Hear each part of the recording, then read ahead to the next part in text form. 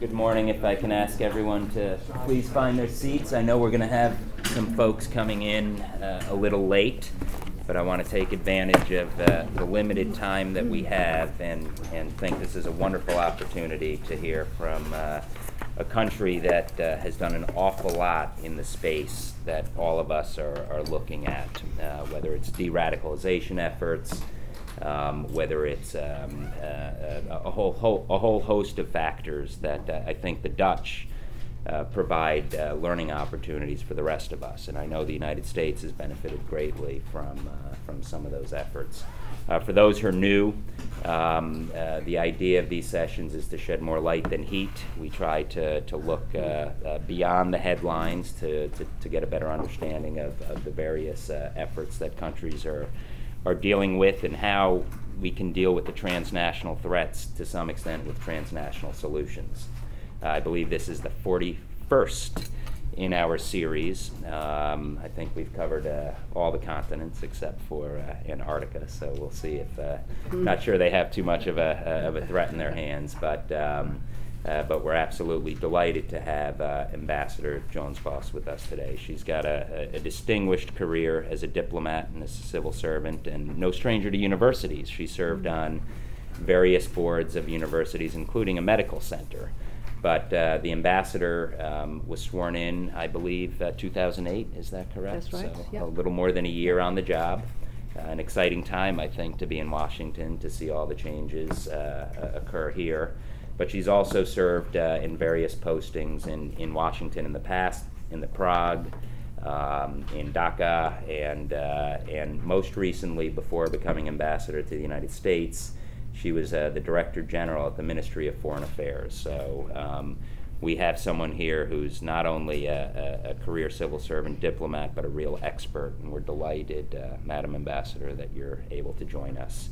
The idea is maybe 20, 25 minutes overview, and then the idea, as you all know, is to engage in a dialogue. So, Madam Ambassador, thank you again, and delighted to have you. Thank you so much, Frank. Well, I really appreciate all of you coming here to listen a little bit to us about our experiences in the Netherlands. It's a great honor indeed. And I have to say, the expert qualification, I'd be a little bit hesitant about myself. I have worked in foreign relations and foreign affairs for a long time. Also served in Moscow in the old Cold War days. I was ambassador at large for human rights. I was head of our Security Council task force, so I did a variation of jobs. But counterterrorism and radicalization is a very specialized field, so I'm sure you all know a lot more about it than I do. But I'm very happy and thrilled indeed to share some of our experiences on this very important topic. And particularly happy because it also is all about our core values. It's about values such as freedom of speech, freedom of religion, open-mindedness and entrepreneurial spirit. And I think it's these values that the United States and the Netherlands share and have shared for now 400 years. And before I start on my talk, I thought I'd just like to remind you of the fact that it's exactly 400 years ago this year, it was 1609, when the first Dutch settlers arrived in New Amsterdam, the island of Mannahatta. They set up a settlement called New Amsterdam, and it became New Netherlands, the settlement of New Netherlands. And in that settlement, 16 languages were spoken. Women were allowed to have property, which was most unusual in those days. And certainly, I think in the English settlements, that was not the case. My husband is British, so you can imagine we have long debates about that. And it was, of course, in 17th century terms, a place where there were freedoms, where citizens could petition the States General in Amsterdam if they thought their rights were affected. So, you know, I think we share those values, and we have worked for those values. We defend them also. The Dutch are in Afghanistan as we speak, in the difficult southern part. We have almost 2,000 troops there, and we stand there shoulder to shoulder with our American friends and allies to defend the freedoms that we so strongly believe in.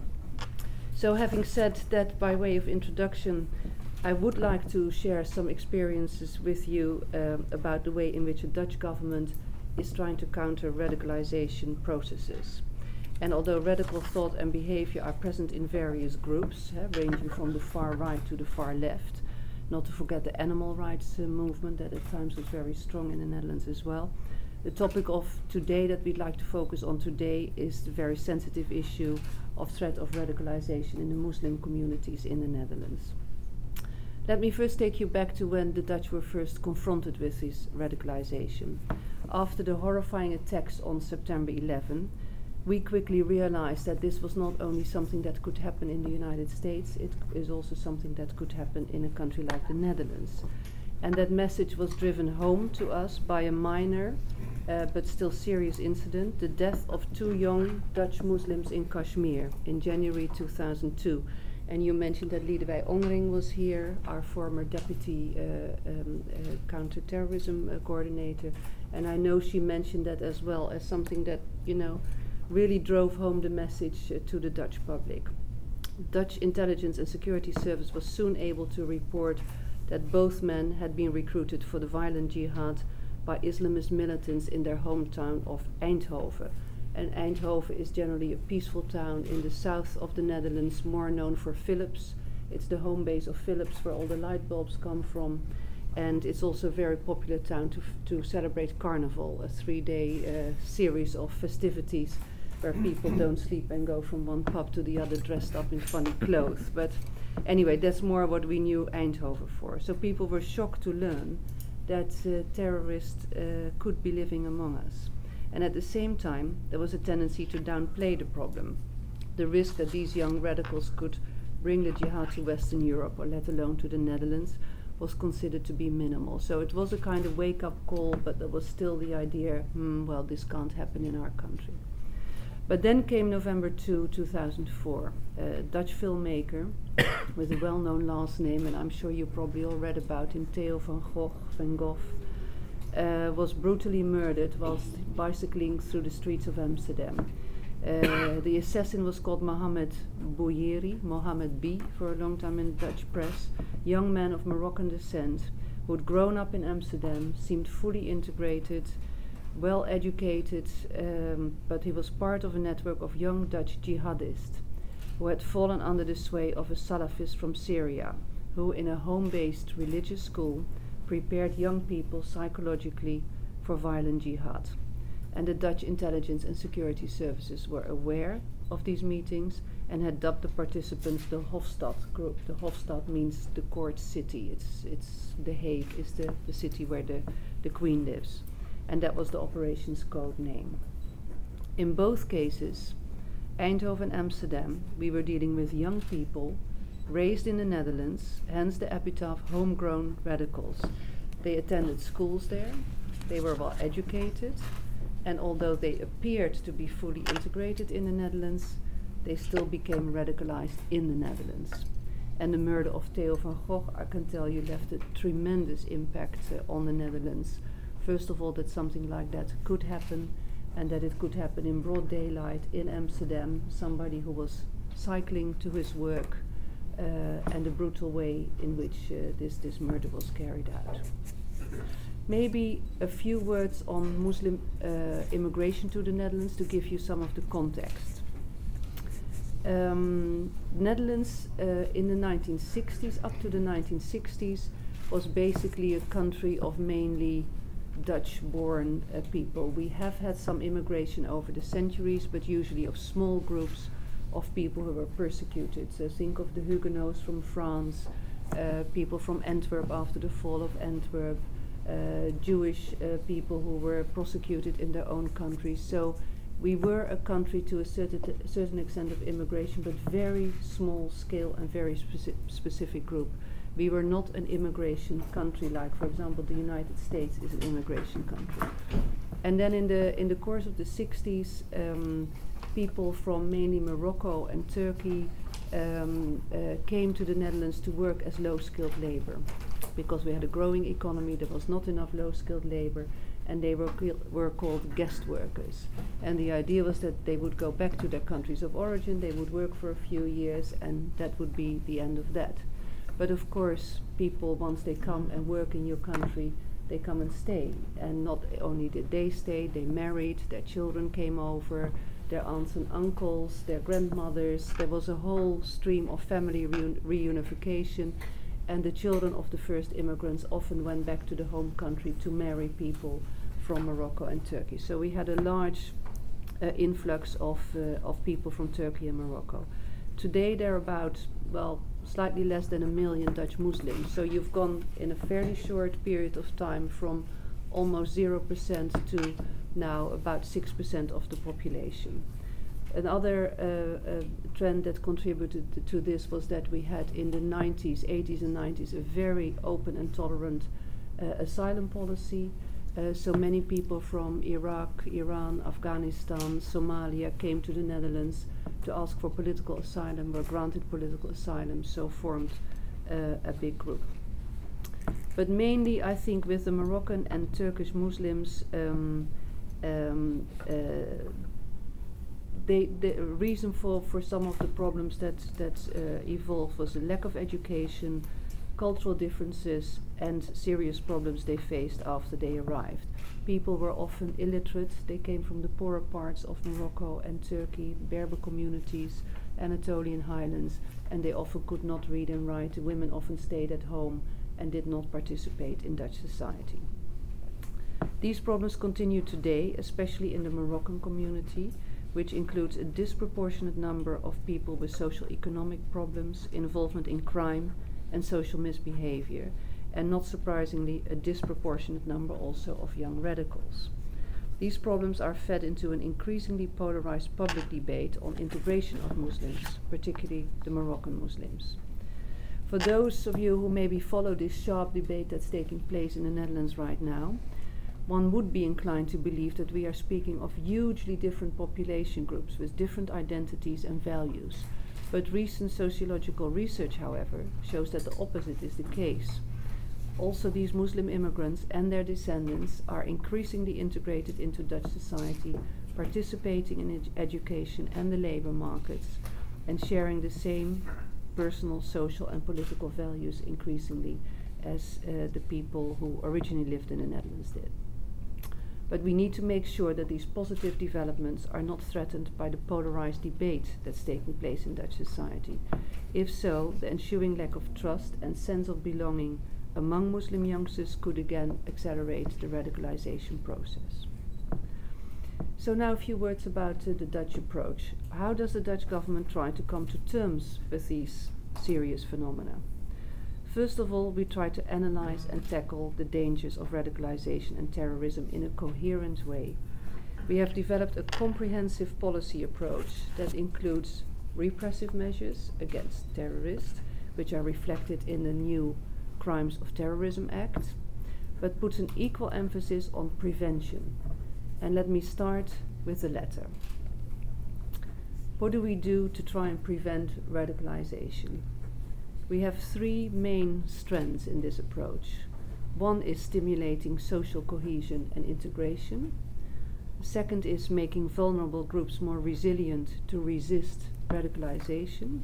And the third strand is active intervention to identify, isolate, and contain radicalization processes.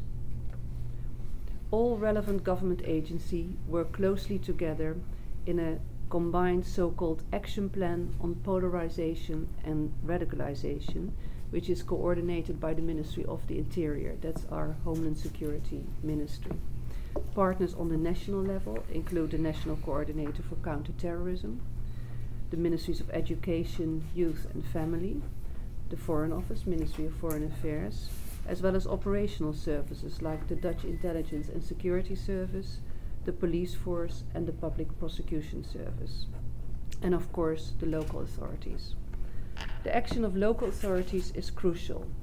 They are most familiar with their own Muslim communities and can take the most appropriate measures to prevent, observe and intervene in processes of radicalization. Central government is supporting local authorities whenever necessary, for example by co-financing plans of actions, by facilitating the work in the field of professionals such as police officers, social workers, youth workers and teachers. There is a National Information Center and Advice Center called Nuanza that has been opened to provide tailor-made expertise and guidelines to all the different services. So, how do we go about stimulating social cohesion and integration?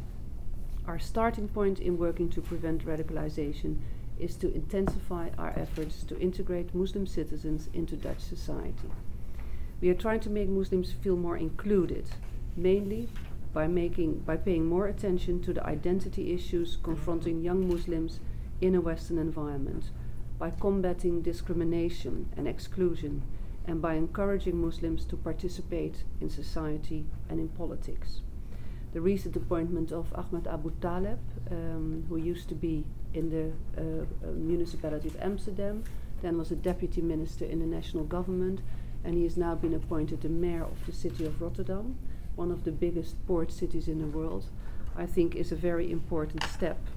And he's a very good example, a role model also to Moroccan youth in the Netherlands. Also one of the ministers at the moment in the Dutch government, deputy minister for immigration issues, is a young Turkish woman of Turkish descent, Nebahat Al-Bayrak, and I think also she does a very good job in showing that the Muslim Dutch citizens do play an active role in society and in politics, and they are an example, I think, to their communities. So we've also seen a steep increase in the number of successful Dutch entrepreneurs of Muslim background, but this emancipation process still needs much more work in terms of education, integration in the workplace, etc. We are also trying to counter polarization and Islamophobia by encouraging interfaith dialogue and inter-ethnic contact. Many local initiatives targeting young people and their parents are already underway. And we also feel very strongly that integration and social cohesion is enhanced when Dutch Muslim communities have their own training programs for imams, so they are no longer dependent on imams being imported from other countries. What happened originally when we had our new Turkish Dutch and Moroccan Dutch communities is that the imams came from Turkey and Morocco. They didn't speak the Dutch language, so they couldn't also help their Dutch, Moroccan and Turkish citizens with the problems they faced in the Netherlands society, because they didn't speak the language, they didn't know the societies. So we think it's very important that we now have our own training programs for imams, and in that way these clerics are better informed about life in the Netherlands and in the West, and are better able to guide young people finding answers to their questions in life that they have. The second strand of our work to prevent radicalization is that of strengthening social resistance to radicalization and terrorism, especially within the Muslim communities. We believe that we can only solve the problem with the help of Dutch Muslim communities. Let's not forget that they are the ones who suffer the most in general from radicalization and terrorism. They are the ones who risk losing children to extremism, or are faced with prejudice or racism. And they are all too often viewed as collectively responsible for the acts of individual extremists. And at the same time, Muslims themselves are best able to recognize and resist the dangers of Islamic fundamentalism, jihadism, and terrorism at an early stage. And that is why we attach great importance to communicating effectively with our Muslim Dutch communities. And another crucial aspect of this is to provide a sufficient range of information. If young Dutch Muslims search the internet for answers to big questions of life that they are searching for, and you Google general terms like Islam, Quran, or mosque, you are very likely to end up on radical sites. And we discovered that more moderate information is very scarce. So we're trying to increase the diversity of information available about Islam by supporting institutions that voice more moderate views and pass on factual information about the religion, challenging ideas with ideas. We also put emphasis on publicizing the importance of fundamental human rights. So this strengthening of social resistance to radicalization is also a key element in the Dutch government's response to the parliamentarian Geert Wilders' short film about the Quran, which you undoubtedly have heard about here as well, fitna, an Arabic word meaning tribulation, if I've been informed correctly, which was released, it's now already 2 years ago. And in order to avert the kind of unrest we saw with the Danish cartoon controversy, we made a deliberate effort to reach out to representatives from the Muslim community in the Netherlands, but also in other countries through our embassies. And I will get back to this later on, say a few more words about it. So the third and final strand in our approach is identifying, isolating, and containing processes of radicalization. We want to stop radicalization before it leads to violence. This means that frontline workers within the police force, schools, youth and family service need to be able to detect signals that individuals may be isolating themselves or even turning against society. Now, we know this is very hard to do, but it's still important to try to keep on focusing on this and then take action. And key elements of this intervention strategy are local professional interdisciplinary case analysis, person-specific intervention, including de-radicalization coaching by religious key figures, disturbing hotbeds of radicalization, preventing radicalization in prisons, it's also a very vulnerable area, and combating use of the internet for radical purposes. And then last but certainly not less important part of our comprehensive approach that I try to sketch for you is repression. Our laws have been amended to introduce harsher penalties, ban recruitment, freeze assets, and so on.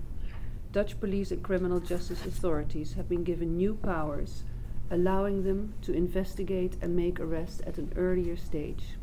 Intelligence and security services have received more staff and greater funding, and their information can now be used in court by the Public Prosecution Service. What have our experiences thus far been? Of course, it's very difficult to make results visible, and certainly if you know what we hope to do, you prevent something, it's always very hard to show or to prove that you have prevented something. But so the mere fact that there have been no serious terrorist incidents in the Netherlands recently does not tell us very much. We don't know whether this is a result of our policy or whether other factors have been at work. What is clear, though, is that their anxiety about terrorism and terrorist attacks has significantly decreased, falling from 29% in 2006 to 12% in 2007 to 8% in 2008. Secondly, we are gaining experience with the new Crimes of Terrorism Act, which was used in the first instance to convict the Hofstad group that I mentioned earlier on. In one of the first cases, however, the Court of Appeal held that, contrary to the original court's trial verdict, there was insufficient evidence of terrorist organization or of crimes of terrorism. So the Public Prosecution Service will now lodge an appeal to the Dutch Supreme Court. Thirdly, we have gained greater insight into processes of radicalization, and we have seen the growth of a strong network of government agencies that now work together to combat terrorism and radicalization. Also, there are signs of increased resilience against violent extremism within the Muslim communities. This became apparent from the calm reaction of Muslim organizations and key figures after the showing of Geert Wilders' film Fitna, and from the many constructive initiatives that followed this. Another more recent example is the network erected by young Moroccan professionals to counter the trends of dropout and crime in their own communities from within. So we are seeing new developments. Some are cause for optimism, others for concern. There's hope, for example, in the fact that Salafists mitigated their tone of voice. The speeches in the Salafist centers are no longer discriminatory and don't contain hatred against other groups. There is no call for violence or support for jihad as far as we've been able to track. Even in March 2008, when the before-mentioned movie Fitna was released, the Salafists called for restraint and advocated only the use of legal means to fight the release of the movie. It has resulted in the indictment of the maker of the movie, the parliamentarian Geert Wilders. Although causal relations are hard to establish, The Dutch government believes that this development is at least partially caused by our counter-radicalization policy that I just described above. It also appears that the Salafist movement has stopped growing in the Netherlands. Even some Orthodox Muslims turn their heads away from the Salafists because of the very demanding lifestyle and their very dogmatic approach. Meanwhile, through scientific studies, we know more about the Salafists than we did several years ago. Many Dutch Salafists adjust the Orthodox lifestyle to their needs. Some of them speak very good Dutch and are socially and economically active in Dutch society. Of course, the Dutch government does not intervene in people's religion. It only becomes a government matter when orthodoxy leads to discrimination, the spread of hatred or violence. Luckily, this counts only for a very small group of Salafists, of radical Salafists. But of course, this is not to say that we don't have to stay very, very alert. There's also some good news about jihadist movement in the Netherlands. The jihadist networks are relatively weak at the moment and not well organized. They lack leadership, and there seems to be no current intention to commit a terrorist attack in the Netherlands. On the internet, we see young Muslims who verbally attack the jihadists by stressing why the jihadist interpretation of the Islam is wrong in their eyes. And we're also seeing greater resistance to radicalism among Muslim groups. But again, we have to stay alert and nothing can be taken for granted. We still see Dutch youngsters who travel to jihadist war zones for training or to participate in battle. In July 2009, so very recently, in Kenya, 4 young men from The Hague were arrested based on the suspicion of having the intention of going to Somalia to engage in terrorist activity. Later they were released, but they continue to be suspects in an ongoing investigation. In neighboring countries, we have seen a rise in radical and terrorist activity. In the past year, an attack was averted in Germany and new attacks in Spain were prevented. These attacks were prepared outside Europe. While there is currently no direct threat against the Netherlands, we clearly need to be alert. The danger is always out there and can manifest itself at the most unexpected times and places, as you well know. A serious point of concern is the growing polarization in Dutch society. Many citizens have lost their faith in the traditional political parties. Right-wing oriented populists who speak out against Islam get growing support in the political opinion polls. We also see a rise in activities of other extremist organizations, right-wing extremists, animal rights extremists, and left-wing extremists. A very small percentage of them are willing to use violence as a means to achieve their goals. So far, they don't advocate violence against individuals, but their actions can be very intimidating. And there are examples like vandalizing property or other incidents. So a few remarks in conclusion. I think the essence of the Dutch approach is comprehensiveness in conjunction with an emphasis on prevention. We stimulate communities to create better understanding and better relationships. We advocate a policy in which all communities in our society have equal opportunities with regard to housing, education and work. And we fight discrimination of individuals or groups of people. If in individual cases all these preventive measures don't work, we try to identify processes of radicalization as early as possible and counter them with strategic interventions. And the last stage is repression. But if necessary, repression has to be swift and vigilant. In short, we consider the relevant communities as our partners. We invest heavily in prevention, but when push comes to shove, the Dutch government is able and willing to use all the legal means of repression at its disposal to swiftly stop radicals. Due to the international dimensions and connections, real and virtual, all Western countries are at risk today from homegrown and transnational forms of terrorism and radicalization.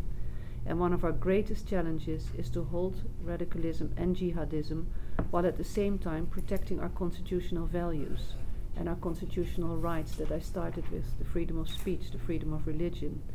We have to reassure the vast majority of moderate Muslims who live in our societies that they can practice their religion freely and in a country that accepts them as full citizens.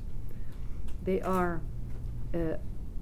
Just like us, they are our own Dutch Muslim citizens with all the rights and opportunities that all citizens in our nation enjoy, but at the same time also with all the obligations that all citizens have to contribute to the well-being and prosperity and safety of the modern societies, the complex societies that we live in today.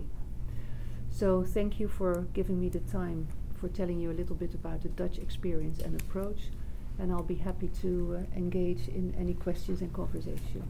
And so is Peter Stort, who sat next to me. Peter is our police attaché, who worked as a police commissioner in Amsterdam and has been very closely involved with these issues as well.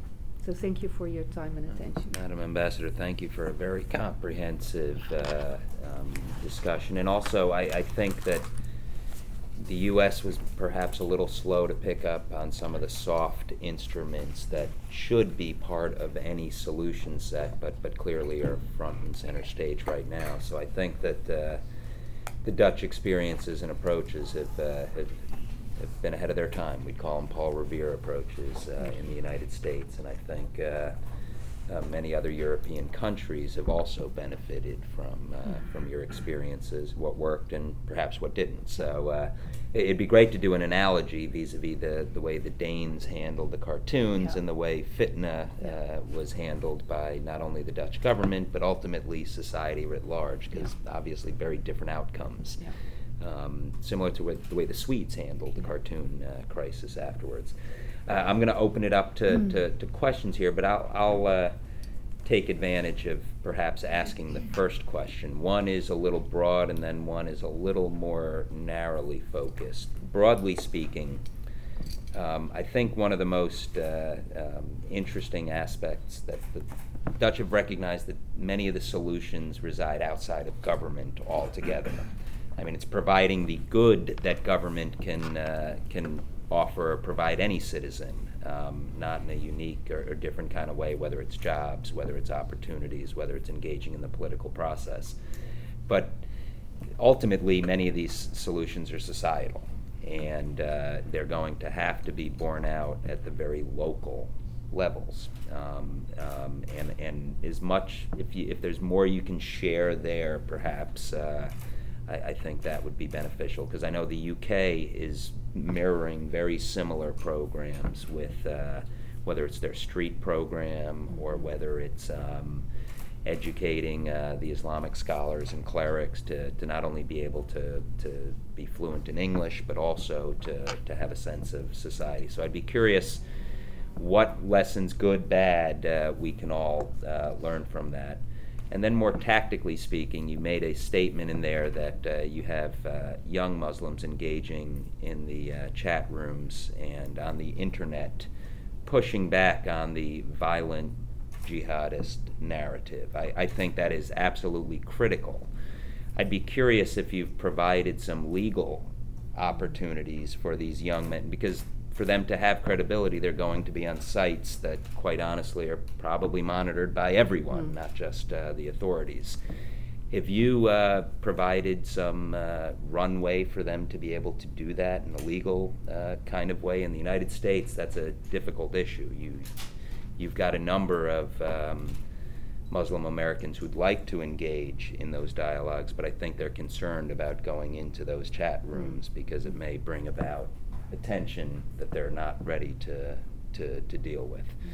And then finally, we have a special guest here to some extent, Noman Benotman, who I think is the only one who has met with Osama bin Laden, Zawahiri in this room, and many others. And I'd be curious about your own experiences, Noman, if you can, because I think it marries up very well with some of what we've heard here today. So, Madam Ambassador, and Peter, you might want to jump in on the legal provision, because I wasn't aware you had that authority. I knew you were looking at that, but I'd be curious what thoughts. Okay, maybe to start with the communities. I think when we had the first waves of immigration, we very much took the position everybody should do what they want to do in their own communities, right? A tolerance that was almost a form of indifference, a tolerance that sounds very positive if you first think about it, but in retrospect was not the right form of tolerance. And I think what we've learned through our own experience is that you have to engage. You can't just let people be and do what they want to do and say, oh, well, we close the door and then that's their own business.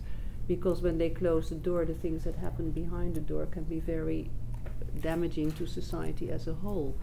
And that when, for example, was relevant for the position of women, the first generation of spouses, wives that came in, as I said, often couldn't read or write, stayed behind closed doors, and we let it be because we thought, well, if that is what they want to do, that we should respect that and tolerate that. And I think the difficulty is to find a balance between respect for other cultures and other religions, but also respect for basic rights like the right to participate in society, the right to education, the right to health care, the right to people couldn't speak the language. So if they went to hospital or to the doctor, they couldn't communicate. And we solved that by getting interpreters for all the different languages, instead of saying, well, it's better that you learn Dutch so you can communicate in your own society. And I think that's what then led to the engagement of the local communities in cities like Amsterdam, like Rotterdam, like The Hague. But that's taken us a long time, and I would have thought the first lesson, we should have started that much earlier. There was debate in the 80s and 90s about what was going on in society, but it was not politically correct to discuss that in the political domain. It was not discussed in Parliament. And I was just telling Peter on the way here, when my husband first came to the Netherlands in the early 90s, he worked for the Dutch Institute of International Relations and used to take groups to NATO, to the EU, etc. And in the evening he would often have a beer with a bus driver. And he said, talking to those bus drivers who were often, white Dutch guys who lived in the suburbs of Amsterdam or The Hague, he said, this is a totally different Dutch reality than I hear in Parliament or in the media. People are dissatisfied, they're unhappy, they don't understand what's happening in their communities, the fabric of their society is changing so quickly, and it doesn't seem to be reflected in the political debate. So I think that's a lesson we learned, and that's I think we took that on much more in this century, so starting 2000, 2001, through neighborhood initiatives, through involving the Moroccan communities, through a dialogue with Muslim organizations, both at the national level and at the city level, through educational initiative, the health centers where people come with their babies, discussing issues about children and health issues of children, educational issues. So it's a much more proactive approach that we take now. And slowly but gradually it seems to be paying off some results.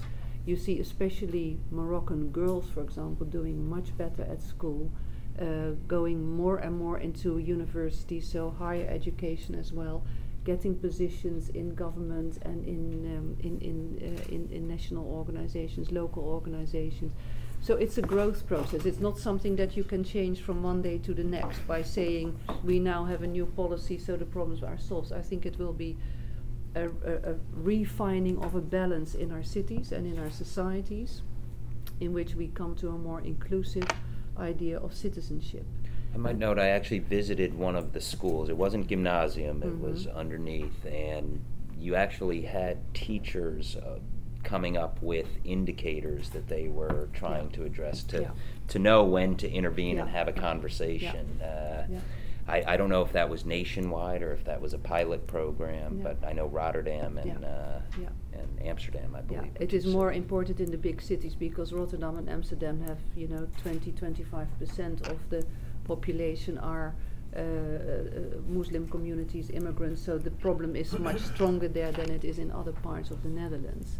But so it's building up communities, it's building up education, it's building up employment opportunities. In the past, there often, even if people had an education, it would be hard to find a job because you didn't have the networks.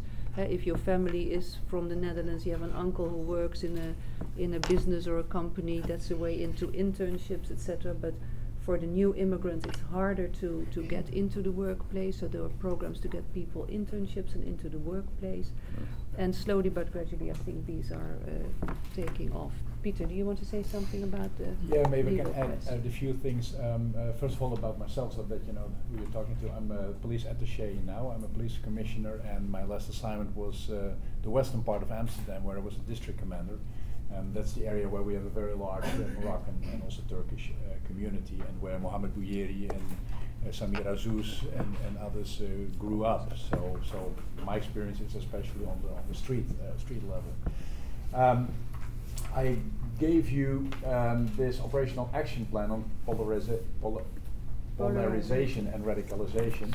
And in this, you will find a wide range of activities and initiatives that that government undertakes right now. And it's a three-level approach. The first level is the local level, because we very firmly believe that if you want to be effective, you have to be effective on the local level. The second is the national level, and the third is the international level. So we have a very strong cooperation with the UK, with Denmark. Internationally within the EU, we are working on a benchmark, to look at the several programs that are working in the EU, and especially to look what is effective and what works. And I I invite you to look at all those activities. We have training programs, especially for the professionals, the police officers, the schools, the youth workers.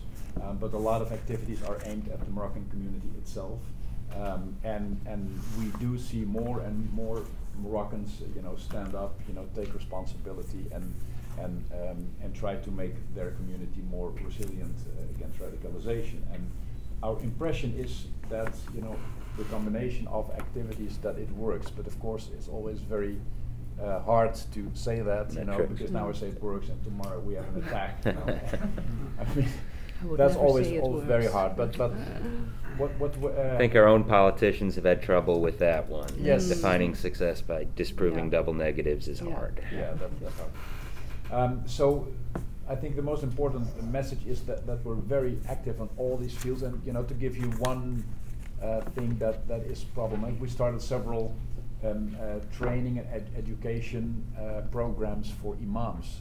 Because preferably we want imams, to grow up in the Netherlands and to study in the Netherlands, so that they can teach whatever they want. Because of course there is complete religious freedom, but in the Dutch setting, in the Dutch context, and that we're working on that, but it's still difficult, because in the traditional community, used to imams, they're always relatively older, they have a whole history going through their faith, and so in the Muslim community, people say, now here's somebody in Holland does a study, and then right away he's imam. How can that be? So it's an ongoing process. What you asked about the chat rooms and the legal framework, I'm not aware that there is a legal framework, but we are very active on the internet, both the National Coordinator on Counterterrorism and as the police. But of course, when the police is active on the internet, then it has a different. That something is going on. I just might underscore, though, from a policy standpoint, you want people with the cultural, obviously linguistic, but also who are true scholars, Islamic scholars, to be able to engage in that. Not so much law enforcement in the traditional sense. So if you are enabling that, I applaud that. But it's a difficult legal set of issues. It is, and that is what we do, and especially one part of the district where I used to work, Slotervaart, is we have a Moroccan city councillor. Well, the city is divided in several municipal areas, and he is the head of one of those areas, and he is from Moroccan descent. He's a former police officer, by the way. But he's very, very active, and he hired a few anti-radicalization experts who very actively, reach out to mosques, to the community, sometimes also intervene. So we have an intervention program that if people think, they see things of radicalization, or they think that specific kid is, starting to radicalize and they show their concern, then we try to create a tailor-made approach to that person, to pull him out of that radicalization process. But, of course, it's a very, very sensitive topic, because how far can you go as the government? That's also the question with, expressing views or interpretations of Islam. Yeah.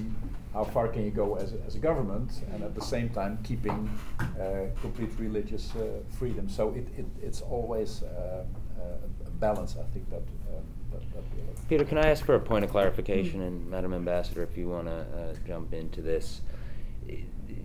Most of what I have seen in the European context, and I'm trying to remember what I'd learned in the Netherlands in particular, but the mosques themselves are normally not the problem. Maybe for talent spotting, they identify, then they bring elsewhere, because most of the clerics and scholars, they have some communication with the authorities at the local level at the very least. That may have been a problem 5 years ago. Is that still a challenge today, or do you look at some credentialing, for example, in prisons, where religious providers and clerics all go through some sort of credentialing process? Is that something the Dutch are considering? In general, it's not an issue anymore. It used to be. We had a few Islamist leader, very. Actually, not even Moroccan, if I recall. They were largely right. southern Somali.